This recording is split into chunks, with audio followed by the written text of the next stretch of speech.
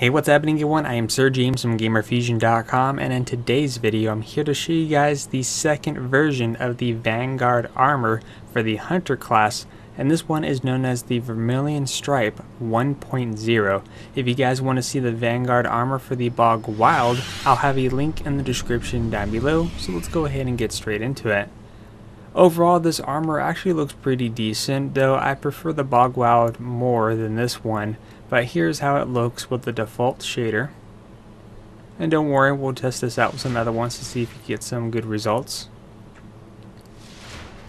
Alright, and of course, as always, there are some minor different versions that you can get. So whatever I have here, you might end up getting the same armor, but maybe with different perks.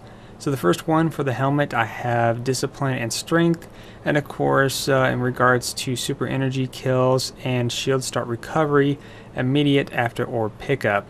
Here I have the gauntlets featuring Discipline and Strength, increasing melee attack speed and reload speed of fusion rifles. Here we have the chest armor, which features Intellect and Discipline. This one allows me to carry more scout rifle ammo, which is good because I love using scout rifles more than anything. And of course reduce incoming arc burn damage.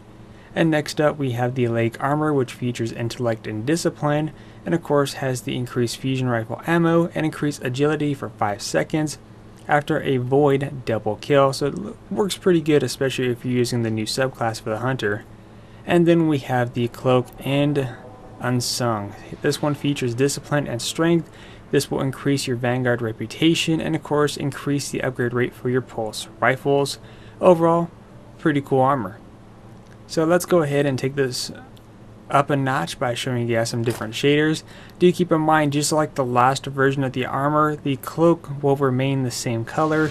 It will not change regardless. Here we have the Debt Unpaid. Next up is the Old Guard. This one looks pretty cool. You can see more of the stripe outline with it. Just get a different cloak to go with it, but I like the feathers right there. It has like that goldish look to it. Then we have the Glow. Next up is the Tretzy, however you pronounce it. Then we have the Surf Breaker. I actually like this armor shader. Maybe not for this particular outfit, but there's one I have it that looks pretty good. Then you have the Burnt Marshmallow. And then here's with Glowhoo. Of course I can go through the entire list of shaders if I wanted to, but it'll be for a really long video. Just want to kind of get straight to the point. So anyways, that is the Vermilion Stripe 1.0. So what do you guys think? Let me know in the comment section down below, and which one are you interested between the two, Bog Wild or Vermilion?